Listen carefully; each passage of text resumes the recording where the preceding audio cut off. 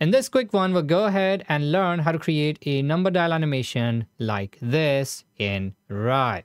First of all, we'll go ahead and add a text layer and then type out all the digits one by one in new lines like this.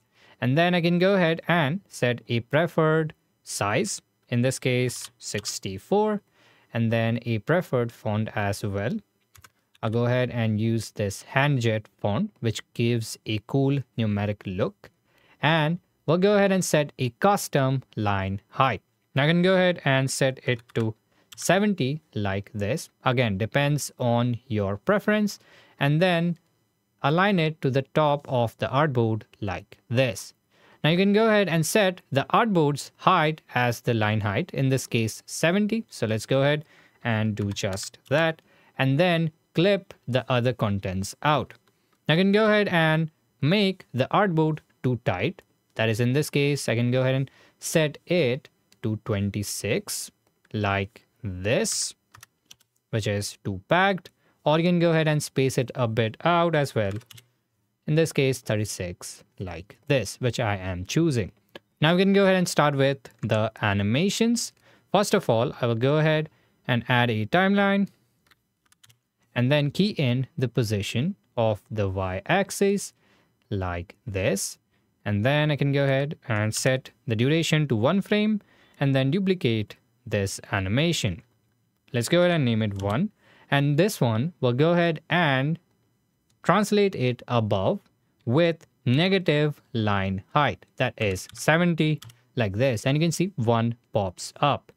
Now similarly, you can go ahead and subtract the line height from the previous y value.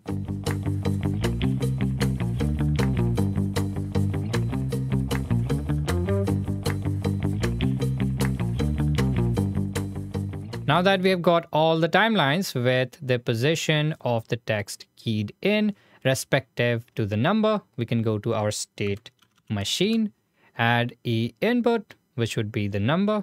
I'll go ahead and simply name it the same.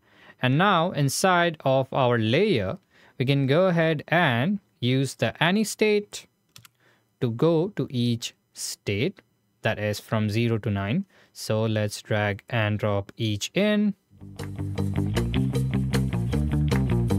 Create transition to each layer. And for the condition, we'll go ahead and use the number input. Set the transition duration to your liking and the curve as well. And now we can go ahead and for each transition set the number that is inside the condition. So for the one state, the number should be 1. And similarly, edit each condition.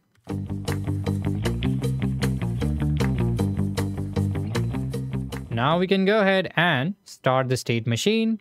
And if I go ahead and increase the number, you can see we are scrolling the text layer as well. And I can go ahead and enter any number, like let's say 9. It goes ahead, jumps to the same, 5, 7, and so on. So that's how we can go ahead and create an interactive number dial in Rive.